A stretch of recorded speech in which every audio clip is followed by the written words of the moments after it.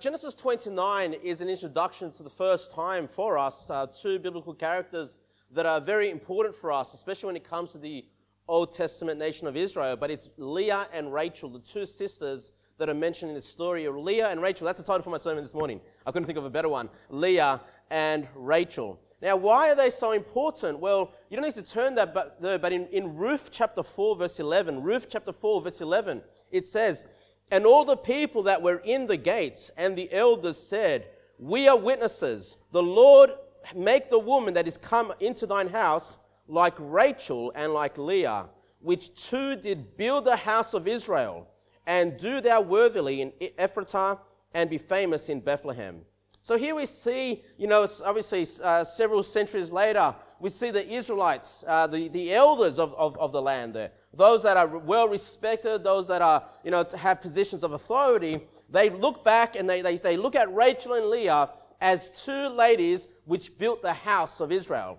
Because it's by these two ladies, and later on their handmaids, we'll get to that next week, that the children of Israel were born unto Jacob. And if you may recall in your Bibles, Jacob later on has his name changed to Israel. That's why his children are known as the children of Israel. So these two ladies are very important to the Old Testament. Okay, they lay that foundation of the nation.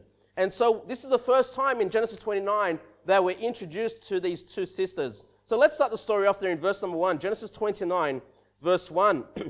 "And Jacob went on his journey and came into the land of the people of the east." Now, let's just stop there. If you just we recall our memory, why is he leaving? Why is he on this journey? Well, for two reasons. If you remember Genesis 28, his father sent him out to find a wife. Not a wife from the children of the Canaanites, but from his own family, his extended family that he had in Haran. And not only that, but in Genesis 27, when, was it 27? I think it was 27. When Esau made a vow to kill Jacob. Remember, Jacob and his mother were involved in being deceitful to their father. Esau saw that his blessings were stolen from him. And Esau, Jacob's brother, made a vow that when my father dies, I'm going to kill Jacob. I'm going to slay my brother. And so, of course, Jacob's mother, Rebekah, was concerned about this and sent her son away, basically, okay? Just in case his father would die during that time and he would be slain by the father. So there's the two reasons there. The mother had a concern for her son's life to journey away. She also, said a few words into Isaac's ear as well. Hey, he needs a wife, and he's, all right, go away and find a wife. So that's the reason why he's on this journey. Verse number 2. "And he looked, and behold, a well in the field." And you may, as we're reading through the book of Genesis, you may have noticed how many times these wells come up, over and over again. Such an important asset to anybody that was a farmer or that had cattle, things like this. They needed these wells of water, and we can take many spiritual truths by these wells, and we'll take one as well from this one. But here it says, "A well in the field, and lo, there were 3 flocks of sheep lying by it. For out of that well they watered the flocks, and a great stone was upon the well's mouth." So they couldn't access this well right now to feed the sheep, right? There's this big stone over the well. Verse number 3. "And thither were all the flocks gathered, and they rolled the stone from the well's mouth and watered the sheep, to put the stone again upon the well's mouth in his place." Now notice in verse number 3, it's explaining when this stone would be removed from the well. It's there in verse number 3, "And thither they were all the flocks gathered together, and they rolled the stone." They. So you needed multiple people to roll this stone out of the well. Okay, multiple people. They were needed. So these guys were there waiting for others to show up so they could feed the flock. Let's keep going. Verse number 4. "And Jacob said unto them, My brethren, whence be ye? And they said, Of Haran are we. And he said unto them, Know ye Laban the son of Nahor?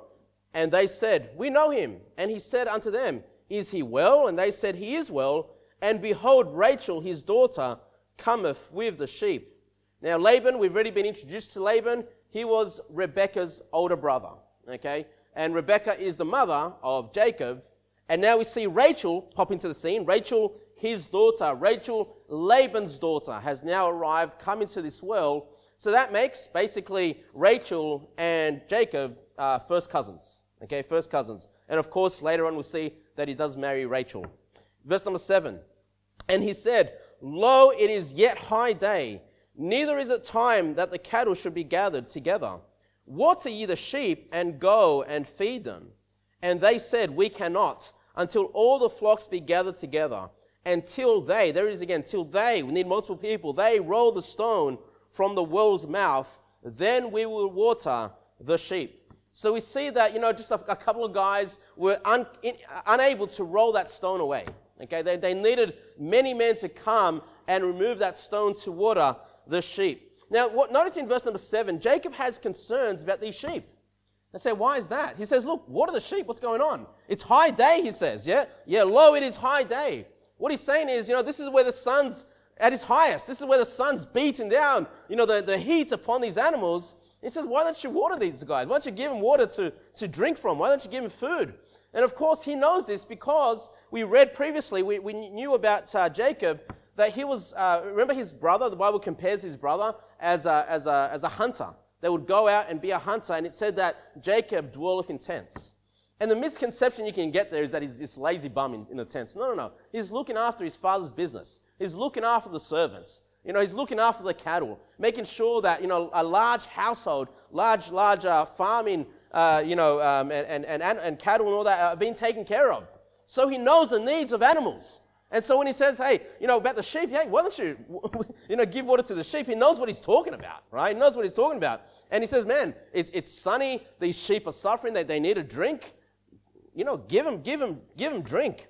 And so, when the Bible says here that it's high day, it's somewhere between, noon and 3 p.m. I've often heard it say that the sun's its harshest at 3 p.m. That's where it's at its highest. That's when it's the strongest, around 3 p.m. So that gives you a rough idea of the day that it is. And then we see Rachel now coming with her sheep, with her father's sheep, coming to this well as well. And what this reminds me of is you see this great need. You see these cattle coming, these sheep coming for water, and there's this great stone. Okay? And how do you remove that stone? In here, they needed multiple people. They needed many men to be gathered together to remove that stone. And the immediate thing, as I'm studying through this, I thought about was the church that is run by committee. Are you familiar with those churches that are run by committee? In other words, the pastor of the church does not have authority within the church. The pastor can't make decisions on his own within the church. That he needs to run it by, a group of deacons, or he needs to run it by a group of elders. And basically, if the elders or the deacons don't like, elders, we use that term for pastors, but some churches use that as like another way of viewing deacons, for example. And, in many ways, if that church does not like the pastor, not because he's preaching anything heretical, not because there's anything wrong with him, they just don't like him preaching. Maybe he's preaching the truth. They have the authority to get rid of that pastor. That's not how things ought to be. We see a group of sheep here needing to be fed, and you see the committee going, well, hold on, we can't do it yet. It's not time. We've got to wait for the others. We need to vote on this. We need to decide first with a big group before we feed the sheep. No, that's not how it ought to be in a church. The Bible calls the people that are gathered together, the congregation, the flock, all right? And the pastor is another way of saying the shepherd. And it's my job to make sure that you're watered. It's my job to make sure that you're fed. And if there's a big stone there at the well, we need to get rid of that stone. It's not by committee. I don't come to you and say, hey, what should we preach this week? What should we do this week as a church? Hey, are you guys happy with what I'm preaching this week? Because if you're not happy, I'll preach a different sermon. Hey, churches are not to be run by committee. And you see the problems when they are. When they're run by the congregation. That's not the proper governance that a church should have. It causes problems. There's always that shepherd that knows the need for the sheep and needs to make sure that they're watered, okay? It doesn't matter if everyone agrees. It doesn't matter, as a leader, as a preacher, you need to make sure you take that stone out of the way and you make sure the water, there's access to that water. At the same time, and by the way, if you want to be a leader in a church, you want to be a pastor or even a deacon in a church, you need to learn how to make decisions. You need to learn how to be a leader. You need to understand if I need to make a decision, regardless of the outcome, regardless of what happens, I need to make the right decision in accordance to God's will. And look, every time you make a decision in church, it's going to upset somebody. And you just have to realize that. All right? As parents, you make decisions around the house, you're probably going to upset the kids from time to time. So what? You put up with it. That's life. You know, an employer, your employer makes decisions every now and again. They make changes in the business. You may not always like it. You may not always go with it. But what are you going to do? All right? Once they've set the goal, once they've set the vision, as an employee, it's your job to follow that vision. And as a church, let me say to you, you know, I need your support. I need you guys to say, hey, if Pastor Kevin's making a decision, if the church is being run a certain way, why is that? Oh, do we need to vote as a committee?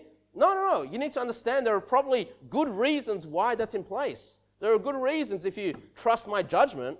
Now, if you have questions, by all means, you know, come and ask me questions. That's all good. But we see the problem with churches that are run by committee. They don't work. It doesn't feed the sheep, okay? And at the same time, in saying all of this, Proverbs 11:14 says this, where no counsel is, the people fall. But in the multitude of counselors, there is safety. So how do we combine these two things in relation to the church? Well, here's the thing. If I'm going to make some significant decision, especially if it's a large financial decision, I'm going to run it by you guys. I'm going to run it by some of the men in church. Say, hey, what do you think about this idea? What do you think if we did this? Do you see any problems? Do you see any concerns? Do you have any issues? Let me know.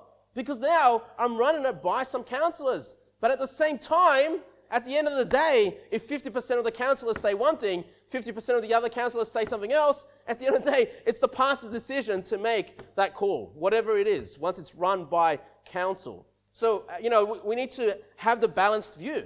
You know, if you have a pastor that just does whatever he wants, whenever he wants, does not think about the needs of his local church, well, what did it say there? Where no counsel is, the people fall.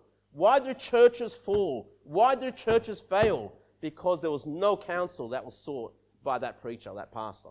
Okay? So we see a great truth that is happening here. And let's keep going. Verse number 9. Verse number 9. And while he yet spake with them, Rachel came with her father's sheep, for she kept them. And it came to pass when, and by the way, what's Rachel doing? She's working for the family.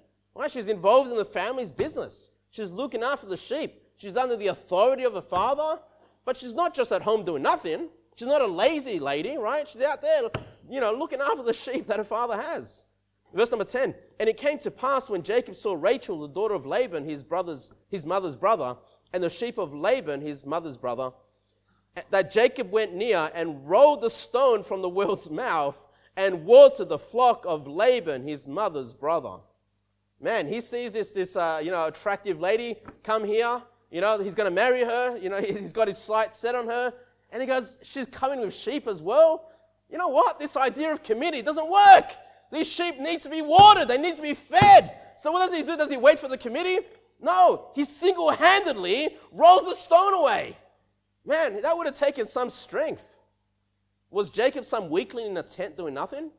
You know, was he just some weakling playing video games all day, wasting his life, destroying his future? No, this guy was a hard worker. Again, working for it. You're going to see this theme of Jacob. Not just Jacob, but Esau. It takes a lot of work to be out there as a hunter. You know, it takes a lot of patience to wait for your prey. It takes a lot of skill, you know, to do these things. We need to teach our children to be hard workers, parents. Rachel with the sheep, not just the boys, but the girls need to learn how to be hard workers. You know, give them chores to do. Mothers, what's going to make your life easier, instead of you worrying about every little aspect of the house, is giving tasks and chores to your children. Whether you pay them or not is irrelevant. Give them the work to do so they learn how to be a hard worker. Okay? And we see that, yes, Esau wasn't this greatest guy, but one thing he definitely learned was to be a hard worker. One thing we learned with Jacob, this guy's got muscles, this guy's got strength. He's able to move this rock off the well, you know, with no one else. They're all waiting around, hanging around. Hey, when's everyone going to turn up so we can move this stone? Jacob goes, forget this. You know, just rolls that stone away and gives access to this sheep to Rachel, his cousin. And one thing I'm reminded of as we're going through this, just a spiritual lesson here, is, you don't need to turn there, but John 4:14, we've turned this to a number of times as we've gone through the book of Genesis. But again, it's the story of Jesus and the Samaritan woman at the well. And Jesus told the Samaritan woman, "But whosoever drinketh of the water that I shall give him shall never thirst. But the water that I shall give him shall be in him a well of water springing up into everlasting life." You know, some churches will not allow you to go door-to-door soul winning. You know, the Bible uses the term here as a well, as that which gives eternal life. The water that comes from Jesus Christ. Okay? If they receive that water, that everlasting water, they'll never thirst. That's salvation. You know, nothing's stopping you from being a soul winner. Nothing's stopping you. You say, oh, there's this church, they're saved, they got the right gospel, they're King James only, but they don't go soul winning, all right? So I'm not going to go to that church. Nothing's stopping you from rolling that stone away and giving people access to the water. You don't need a church to send you soul winning. Now, ideally, the church should be sending you soul winning, right? The church should be motivating you. The preacher should be preaching these things. All right? And of course, ideally, as we know, when we've got a group of people together going for that one task, it makes it a lot easier. Okay? Just like prayer. Prayer's hard by yourself, but you pray together, it's much easier. Soul winning, when you go by yourself, it's hard, but when you go together as a group, it's much easier. You motivate one another. You provoke one another to love and to good works. Listen, soul winning, I know we only get the hour between the services here on a Sunday, but that shouldn't be it, all right? If you have free time, if you've got nothing else to do, go soul winning. Try to find someone else in the church that is able to go soul winning with you. Just remove that stone. You don't need to wait for the committee to make an agreement. Just do it, okay? That's what a leader does. That's what a hard worker does, It doesn't matter what everyone else says. Listen, I've been in church where I've been criticized for soul winning. I went soul winning with the church. I went name with the church. And then, because it was only once a fortnight, well, that narrows it down a bit. And then once a fortnight, so I was like, well, I want to go every week. So I started going every other week just by myself or with a couple of my kids. Yeah, criticized. Because, well, that's not, church. Well, it doesn't matter. It's the gospel. There are people that need to hear the gospel of Jesus Christ and be saved. When you do it on your own and no one else is there, and you just do it regardless of what everyone else is doing it, you're like Jacob here, just moving that, just by yourself, the strength. We see the strength of Jacob, right? He's a hard worker. But if you do it on your own, I see a strength of spirit, a mental strength, a strength that only God can give you. Because it's hard, it is hard work. Going door to door sowing is hard work. It's difficult doing it by yourself or just with your family. But if you're able to do it, accomplish it, man, there's great strength in that person, okay? You want great strength, you want to develop great strength, it's not just your muscles you need to work, it's the spiritual life. It's your mental strength doing the work for God. And so we see both Esau and Jacob were definitely hard workers. Let's go to verse number 11, Genesis 29, verse 11.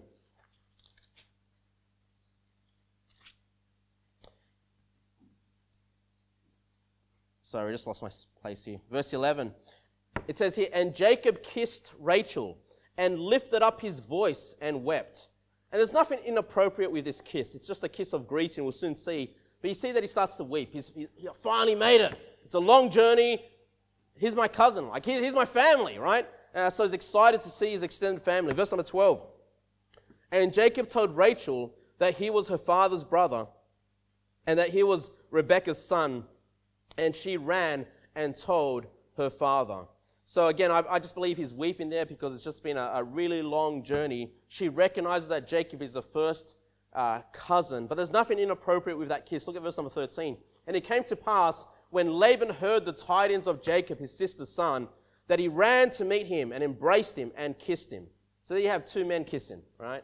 Because culturally, some cultures, that's acceptable. Obviously, we get instructed in the New Testament to greet one another with a holy kiss. Okay, and so for some cultures, it is perfectly acceptable to kiss one another. I mentioned to you guys in Chile, South America, men don't kiss one another. They give handshakes, but if there's a lady in the church, you kind of kiss one another on the cheek. There's nothing inappropriate with that. Of course, doing it here, I'm not asking you to do it here, but you take the principle. The principle is if you're happy to see one another, then greet one another. and you do it with whatever is culturally acceptable in our nation. Okay? Verse number 13. Sorry, I just read that. Verse number 14. And Laban said to him, surely thou art my bone and my flesh. I think maybe he sees him. He sees Jacob, and he sees the resemblance. That's what I think is going on. That's why he says, surely thou art my bone and my flesh. And he abode with him the space of a month. So, don't miss that point there in verse number 14. Jacob stays with his family for a month before we get to the next verse, okay? Because we already said that Jacob is a hard worker. Well, if he's accepted by extended family to come into his house and he's there for a whole month, again, do you think he's just lazy? Do you think he's just a lazy bum doing nothing? No, we already saw what Jacob is like. He's working hard. The next verses will confirm that for us. Verse number 15. And Laban said unto Jacob, because thou art my brother, shouldest thou therefore serve me? Serve me for naught, for nothing? Tell me, what shall thy wages be? Man, how many of you guys would want your employer to say to you, what shall thy wages be? How much do you want me to pay you? What a great question, right? Why do you think he's asking this question? Again, he says he's been serving for naught. He's been working hard for nothing except, I guess, accommodation and food. But besides that, he's working for nothing. And if you say, well, I'd love it for my employee to say, what shall thy wages be? What do you want me to pay you? Or what do you need to do? You need to start working for naught. That's how you get promoted. That's how you get your pay rises, guys. This works in real life. If all you do is work the hours that they gave you, you just do the minimum, the job that they've given you, and you think, I did my job, I deserve a pay rise, you're mistaken. You're mistaken. If you just do the bare minimum, you just do what your employer says, and that's it, you have been rewarded. You get your paycheck every week, every fortnight, every month. Why would you expect a pay rise? Why would you expect a promotion? Why would you expect them to say, what do you want to get paid? I mean, I don't know, maybe some of you have been asked that question, what do you want us to pay you? And I've had that twice said to me. I'm not saying that to boast. I'm just saying these things work in real life. You work hard, you work for naught. Look, this is what you do. You go to work, you do your job. You say, man, I still got 3 hours left. What do? Do I just, I don't know. What do I go on Facebook for the next 3 hours? Do I go on YouTube for the No, next 3 hours, you work hard. You do extra. You go to your manager and say, hey, what do you want me to do? I'm bored. I've got a few hours. I've got through all the work. Do you have something for me to do? Or if there's just obvious things to be done, just do it. Or you use the time to educate yourself more in your workplace. You know it inside and out. You know your job super well. And when that happens, you start to become more productive. You become more efficient. You start motivating the people that are around you. All right? You stop time wasting. And one thing that I learned with promotion, I wasn't even chasing the money. You know what it was? It was just loving your job. Just loving what you're doing. So I don't love my job. That's not what, don't misunderstand. I've said this over and over again. You make Jesus your employer. You work for Jesus Christ. You get into full-time ministry. Say a pastor? No. In your job, you become you get in full-time ministry for Jesus Christ. You work for Jesus Christ. You don't work just for men to see you. You work that Jesus would reward you, and He will reward you. He will reward you. And when you said Jesus as the employer, I mean, think about your employment right now. And just think it was Jesus Christ that was in that office. How much more would you work? How much more would you love Him? And by loving Him, you're going to love the business that you're working for. Okay, you're going to love even the employees that you don't necessarily get along with, your co-workers, because Jesus employed them. Jesus has them there to work with you so you can run a business and profit from it. You said Jesus as your boss, you're going to work harder than you've ever worked before. You're going to work for naught. Because man, I'm never going to be able to repay what Jesus did for me. So I might as well just work for nothing. Praise God. And of course with Jesus, you're never working for nothing. Okay, even if you don't get rewarded here, it's happening up in heaven. The treasures are being laid up in heaven. That's how you get promoted. And when people see you, when managers see you, they say, man, this guy's really valuable. This is not just another employee. It's not like we can just fire this guy and just replace him with someone else. This person's more valuable. then the average employee, that's when they'll come up to you and say, what do you want me to pay you? That's what's going to happen. Or you get the promotions. You get the pay increases. You do that, all right? But that's not how people think. That's not how people think. That's how Jacob thought. He just, oh, I'm here. I'm going to work hard. You know? Most people think, well, you know, if you give me a pay increase, I'll work harder. You'll never get the pay increase. You'll never get the promotions. You'll never take on the leadership positions in a company if that's your mindset. You need to work for naught. We have these stories in the Bible because they work. They work in real life. You know, I'll give you one. I have two examples. I'll give you one example.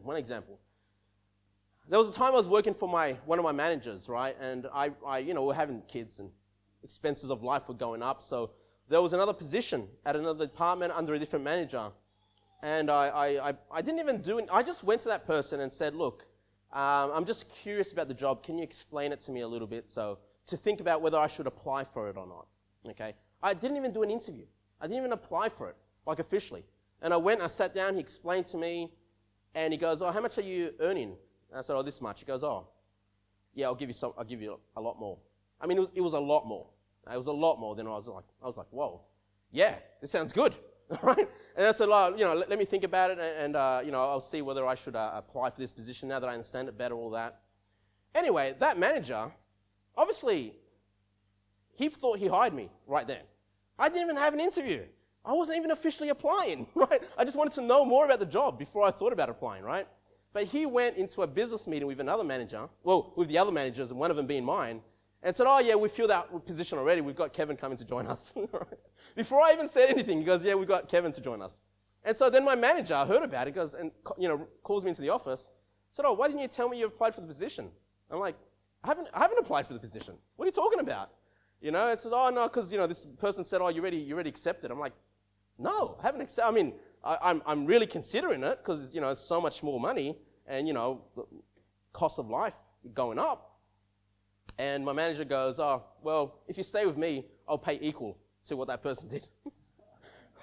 Praise God, I just stayed where I was because I've already enjoyed my job, already knew it, I didn't have to learn new things, and I got the equal amount as the other man. Look, that's what happens sometimes. You can, you know, some managers are going to play tug of war with you because they see the value of you in the business.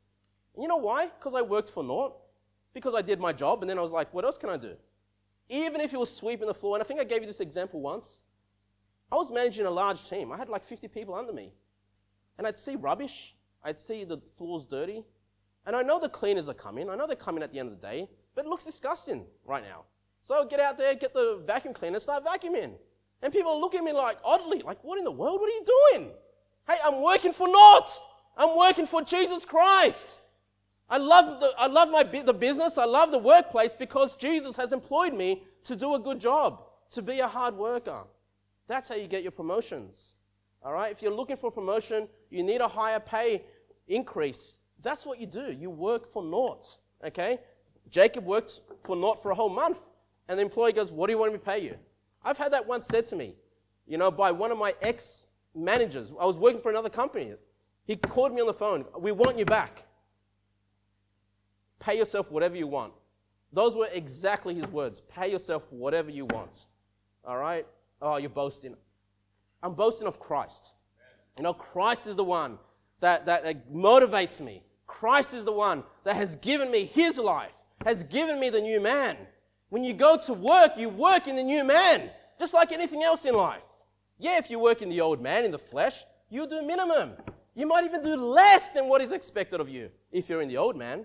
No, in the new man, you'll do what's expected and you'll do more, and the Lord will reward you. Again, in this life, yep, probably, but if not, in the next life. Okay? And you need to leave that judgment up to our Lord God. Let's keep going. Verse number 16. Verse number 16. And Laban had 2 daughters. The name of the elder was Leah, and the name of the younger was Rachel. Leah was tender-eyed, but Rachel was beautiful and well-favored. Now, I've heard some really weird teachings on this. Verse number 17. Obviously, very clear, Rachel was beautiful and well-favored. Okay, so she obviously, out of the 2 sisters, you know, attracted the most attention. All right? But then it says here that Leah was tender-eyed. And some people say, well, you know, she had like droopy eyes and it made her appearance she wasn't very attractive, or she had like red eyes and it's like, It's because they're comparing it to Rachel, right, being beautiful. So somehow they think being tender-eyed means you're ugly or something, right? I can't see that there in that passage. I mean, when we talk about tenderness, we're talking about, Jesus, God often, his mercies are called his tender mercies, okay? Tenderness is just another way of saying gentle, okay? Gentleness. And gentleness is one of the fruits of the Spirit, all right? Gentleness is one of the fruits of the Spirit. And so I don't read it that way, okay, that she's tender-eyed. I think what we should do is just look at the Bible and see how else the Bible defines these eyes, or eyes in general, when it comes to ladies. So please keep your finger there and go to Proverbs chapter 6. Proverbs chapter 6, verse 24. Proverbs chapter 6, verse 24. We just get a principle here. 25. Proverbs chapter 6, verse 25. Oh, we can read 24. Let's read 24 as well. It says here, to keep thee from evil woman, from the flattery of the tongue of a strange woman, lust not after her beauty in thine heart, neither let her take thee with her eyelids. Okay, so the Bible here describes, well, this is an evil woman, a strange woman, but we can take the principle here, okay, that ladies, your eyes are beautiful to men. They're beautiful to your husband, okay? And ladies know this. You say, how can you know this? That's why you put on the mascara. That's why you put on those extended eyelashes. I don't know, what do you want to say? Mascara, eyelashes, eyeliner, is that something else? I don't know. The shadow underneath the eyes? How do you know so much? I don't know.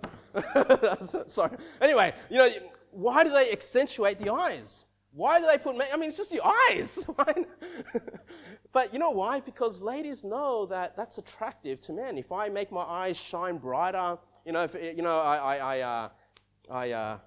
not wink, but flutter my eyes to men, it'll melt their hearts. I think that's what's going on here. And Leah's not that kind of girl.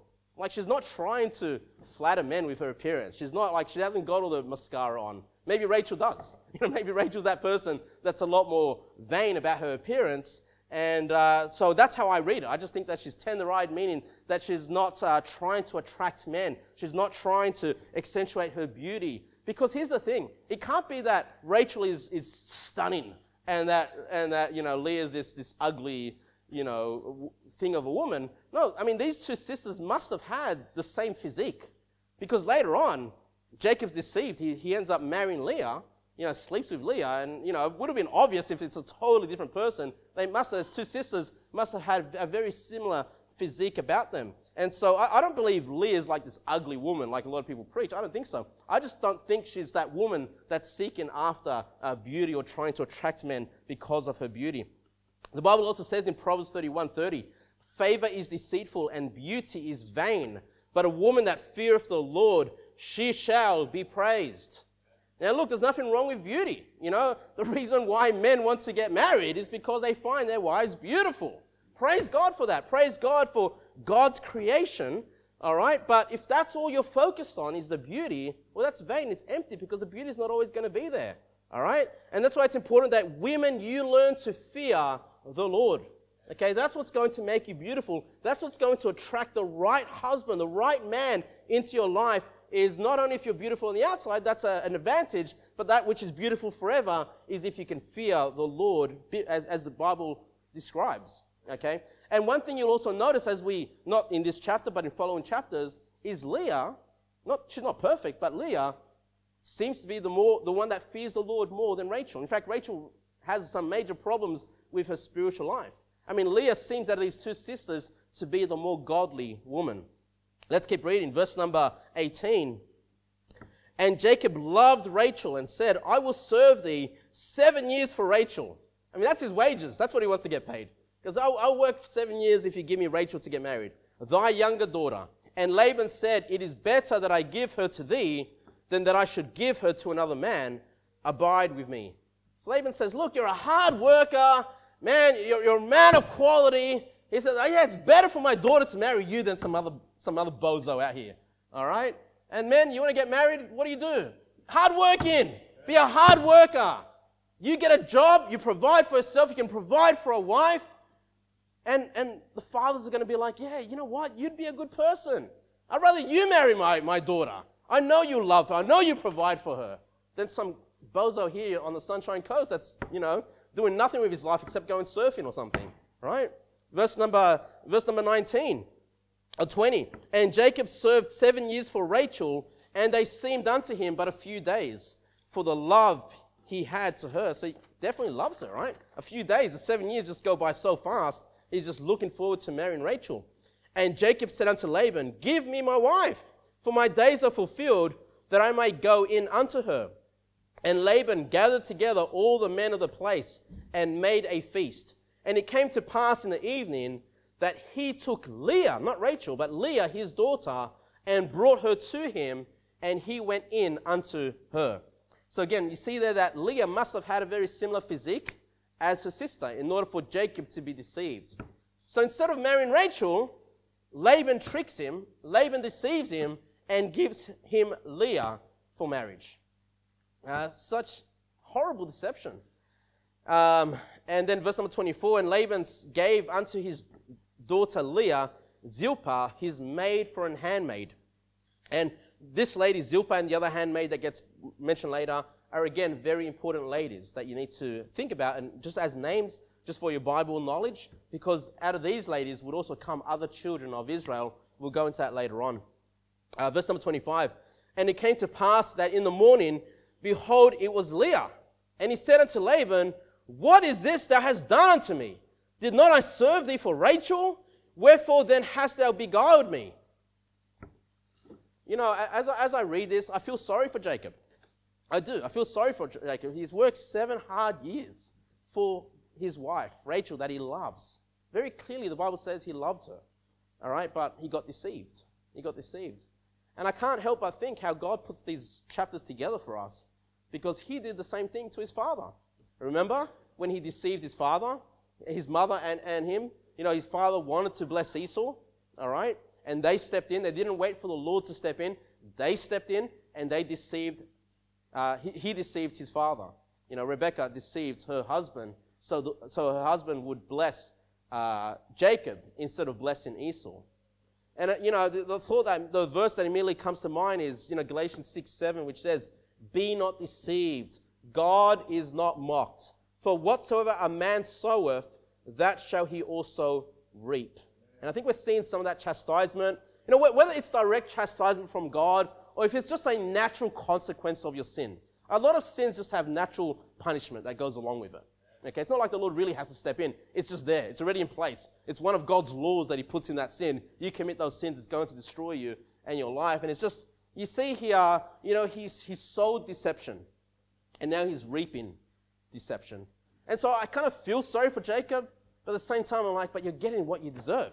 I mean, this is bad for the daughters. This is a bad situation. I'm not saying it's good. I'm just saying, look, you can see when you're deceptive, when you're a liar, when you're going around causing problems, those problems are going to come back to you one way or another. Be sure of it. You go around being deceptive, you go around lying, you're making half-truths, God's going to punish you. If you're a child of God, he will step in and make sure something happens. Something to catch your attention, whatever it is, And when things go bad in your life, when something happens, you need to pause sometimes and go, could this be the Lord? Am I reaping what I sowed? Have I done something that's caused this issue to come up? Maybe the Lord has stepped in and chastised me. That's what your immediate thought should be, okay? As soon as you go through trials and difficulties, some issue comes up. Have I done something wrong? Have I done something ungodly? And if you can pinpoint what that is, it's probably the consequence of that sin, all right? But as Christians, because, Christians, anybody with a flesh, we can be full of pride. We go through difficulties and trials and I don't deserve this, the devil's persecuting me. It could be the Lord allowing you, to punish you for your sins, just to allowing things to come full circle in your life. Now look, if you can truly say, Lord, I don't know what I've done wrong. I mean, we all sin, okay? But I don't know what I've done to be able to, create this situation in my life, then it may just very well be the Lord, allowing you to go through trials and difficulties. It might be the Lord just allowing you, trying your faith, maturing you in the Lord, causing you to draw strength from Him and so you can grow in the Lord and you can be a blessing to others. That's a possibility. But I'll just say, when things go bad for you, like this, you get married to the wrong person, you better start asking the question, Lord, what's going on? Have I done something deserving of this? And I would say, yeah, you deceived your father. Let's keep going. Verse number 26.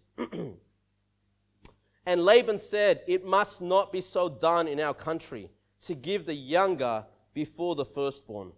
And Brother Richard Symes down in Sydney preached a really great sermon. I'd encourage you guys to hear it. I can't remember what he called. I think he just called it what it says here. It must not so be done in our country. And what Laban is saying here is, our custom, our culture, our country does it this way. We don't allow our younger daughters to get married first. So I had to deceive you. I had to give you Leah first because it's not so done in our country. And you know what? It's wrong. What Laban did was wrong. Okay? He lied to Jacob. He deceived Jacob. Okay? But here's the lesson that we can take, and it was a really great sermon. I really encourage you to listen to it. But the thing that I gather out of this is that we can't say to God, but we're in Australia.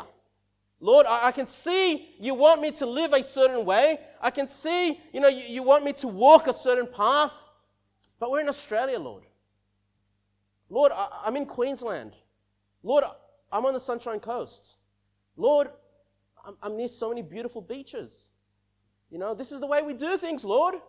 Yes, there's nudity at the beach. Yes, there's all these, ungodly practices, but we're in Sunshine Coast, Lord. No, it's wrong. When the Word of God says something, you follow what God says, regardless of what your country says, regardless of what your society says. Jacob removed the stone off the well, regardless of what the committee said. Look, when God's Word says to walk a certain way, to do certain things, you just do it. You don't need to worry about what your country has to say. You do it because the Lord commands that which is right. And Laban was wrong. He's blaming, this is the way we do in our society. No, Laban, you're a deceiver. No, Laban, you're ungodly. No, Laban, you're in sin. No, Laban, you're wicked. You better go and confess your sin to the Lord. You better go and try to make things right. I don't know how he makes things right here. Okay? They're married. They're married. Let's keep going. Verse number 27. This is what Laban says to Jacob. Fulfill her week. That's Leah's week. And we will give thee this also after the service which thou shalt serve me yet 7 other years. So Laban says, look, I will give you Rachel, okay, if you work for me for another 7 years. Now, he didn't have to work another 7 years before he got Rachel. Okay, he didn't work 14 years and then he got Rachel. All he had to do was wait a week with Leah, like for the honeymoon period to be over, or maybe the marriage celebrations. I'm not sure what that week represents. But he's there to be with a week with Leah. Then he would be able to marry Rachel. But now he'll be owing another 7 years of work. So he is working 14 years for Rachel, but the other 7 years came after he already married Rachel. You can see this here, because it says here, let's read 27 again. Fulfill her week, and we will give thee this also for the service, which thou shalt serve me yet 7 other years. Okay, so I will give you her. Fulfill the week. And then it says here in verse number 28, and Jacob did so and fulfilled her week, and he gave him Rachel, his daughter, to wife also. So you can see here that now he's able to marry Rachel. Okay, Laban agrees to give Rachel as his wife. And let me just say, polygamy is never right. Never right. Okay, how do you fix the situation? What would be the right thing for Jacob? He married Leah. He deceived. He married her. He slept with her, okay?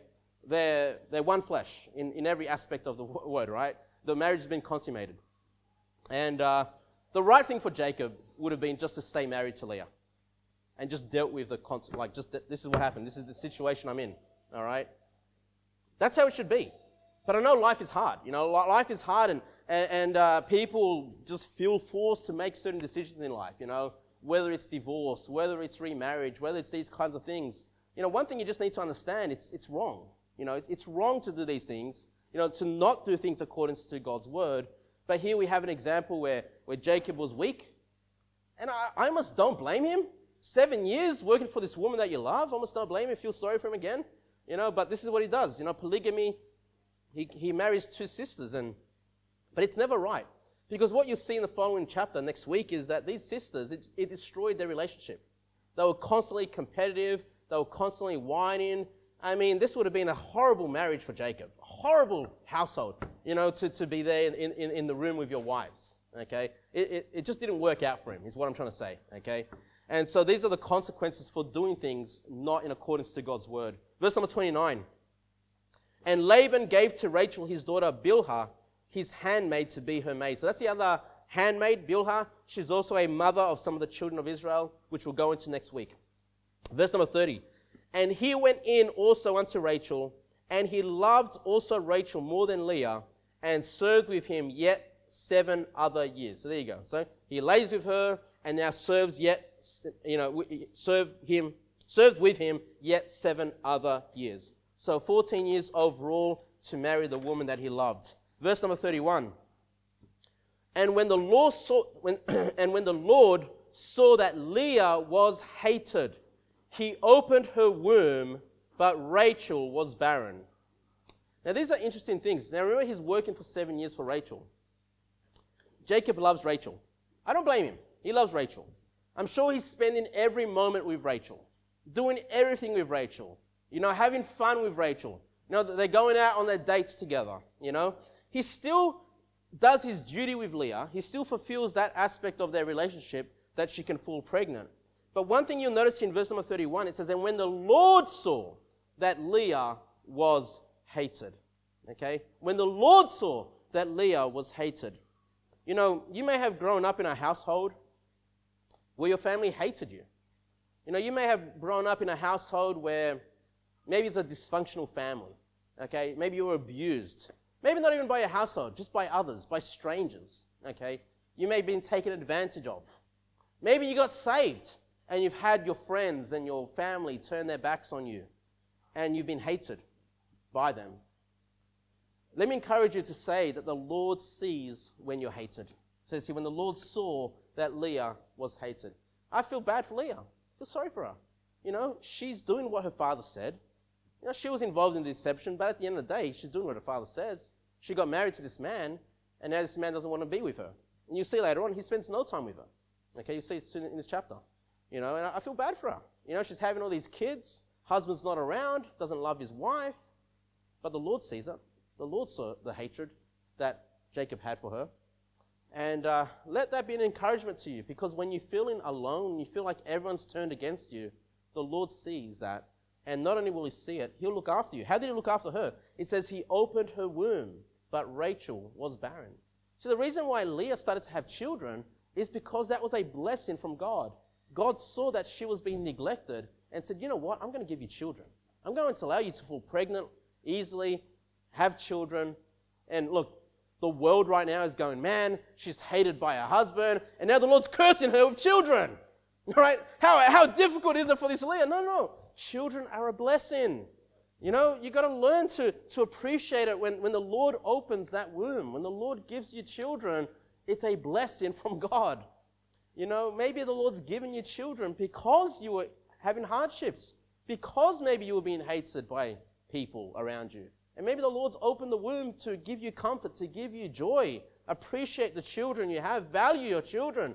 Don't let them go to waste. Don't let them go to this world. Verse number 32. And Leah conceived and bare a son, and she called his name Reuben, for she said, surely the Lord hath looked upon my affliction.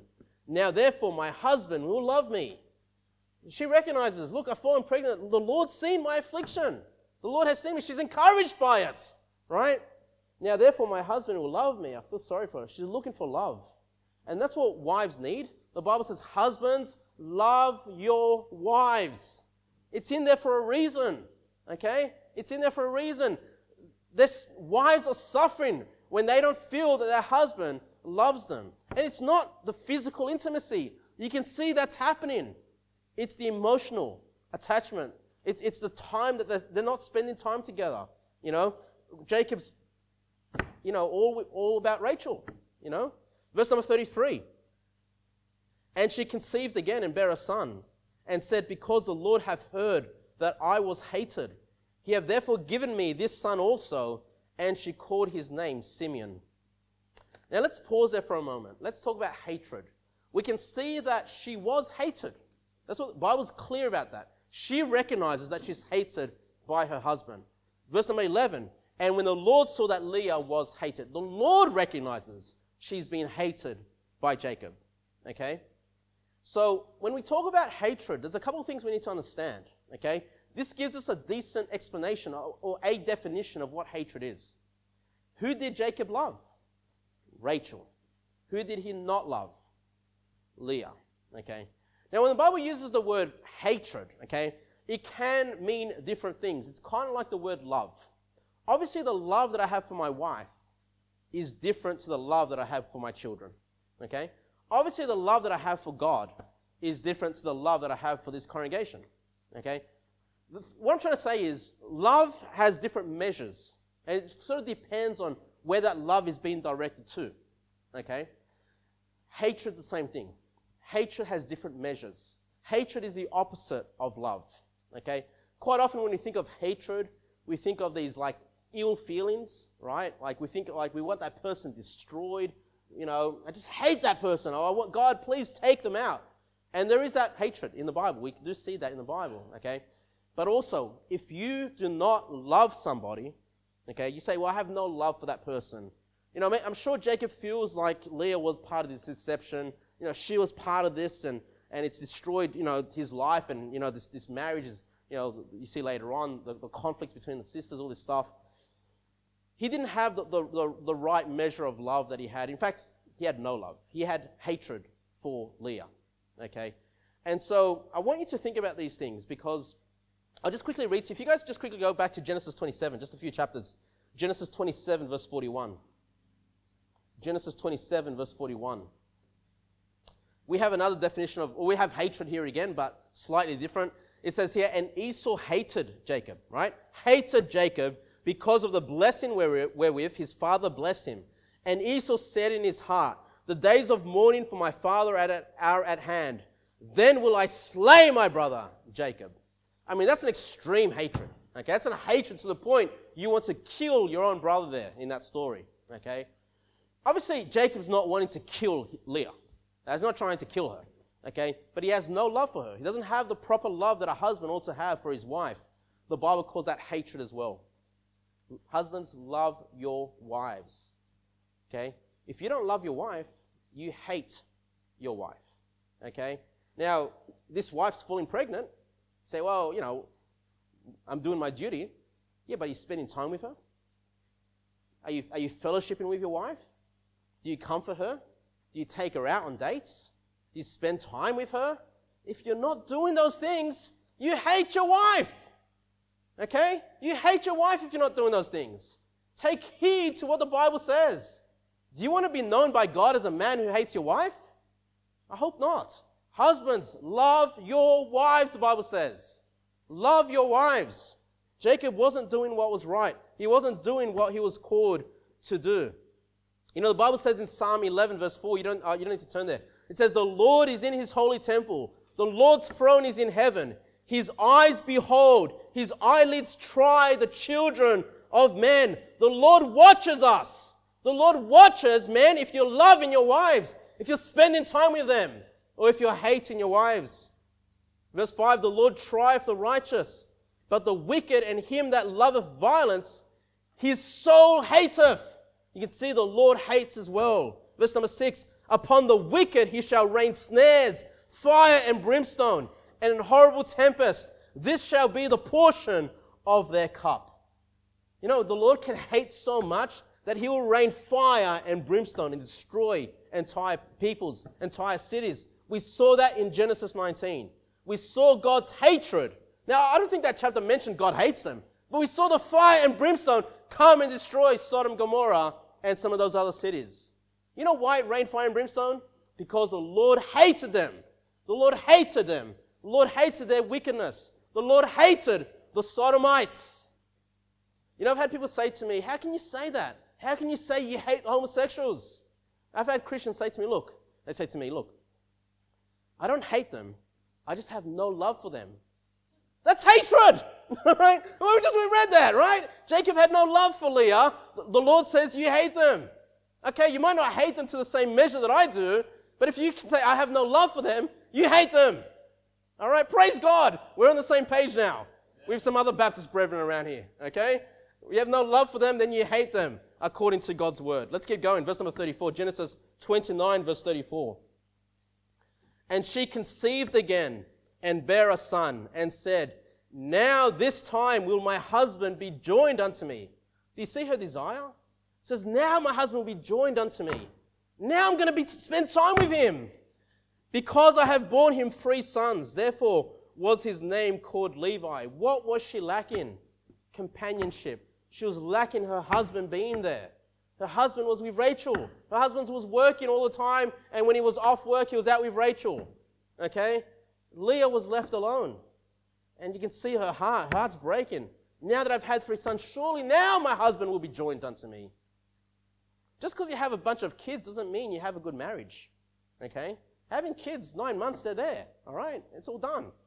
All right? But a marriage requires lifelong commitment till death do us part. You know, in richer, in poorer, in sickness and in health. All those vows that you made when you got married, you need to keep those vows. Or God will look down on you. Husbands, you're instructed to love your wives. The Lord will look down and say, you hate your wife. You know, expect bad consequences to come your way when the Lord can see that about you. Verse number 35. And she conceived again and bare a son, and she said, now I will praise the Lord. Therefore she called his name Judah and left bearing. Last thought that I want to give you guys before I get to the conclusion here is you can see that every time Leah, and we've seen this already in the Bible, but every time Leah has a child, she calls, you know, she calls their name by something, by a certain definition. Okay? So Judah was just born there, right? So now I will praise the Lord. Therefore she called his name Judah. So something about the name of Judah has to do with praising the Lord. Some definition there. Okay? And so just the last thing I want to say here, especially mothers, ladies, when you have children, maybe your time has passed now, but hey, for those that are still able to have children or will have children in the future, pay attention to what you name your child. Be careful about the names you choose. You know, my wife and I, we spend a lot of time looking at children's names and what we could name. Actually, my wife spends most of the time. I usually just tick the box when she has a list, right? Yeah, that one's good, that one's good.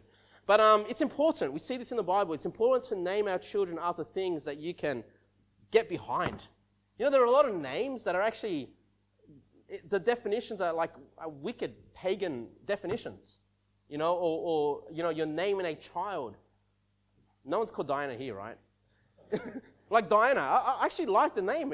I think it sounds nice, Diana. But you're naming your child after like the Roman moon goddess or something. All right? I mean, that was where the name comes from that moon goddess. So you don't want to use names that point to pagan or false gods or wickedness, you know.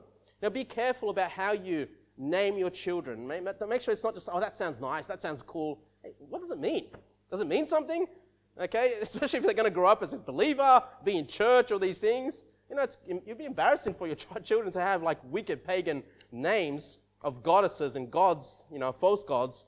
So you can see here, in the Bible, it's very important with how they named children. They always made sure the definition was something they could at least get behind and meant something to them, all right? And just in conclusion, guys, what I want you to do, go to Genesis 49. We're going to fast forward a few chapters here, just in conclusion, because, you know, as I'm reading for this chapter and as I'm preaching, my heart's breaking for Leah.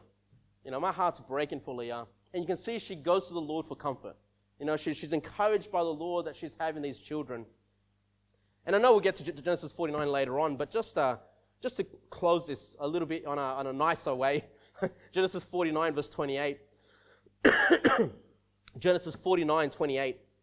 The Bible reads, all these are the 12 tribes of Israel, and this is it that their father spake unto them, and blessed them. Everyone according to his blessing he blessed them.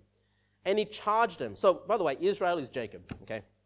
So, and he charged them and said unto them, I am to be gathered unto my people. Bury me with my fathers in the cave that is in the field of Ephron the Hittites, in the cave that is in the field of Machpelah, which is before Mamre, in the land of Canaan, which Abraham bought with the field of Ephron the Hittite for possession of a burying place.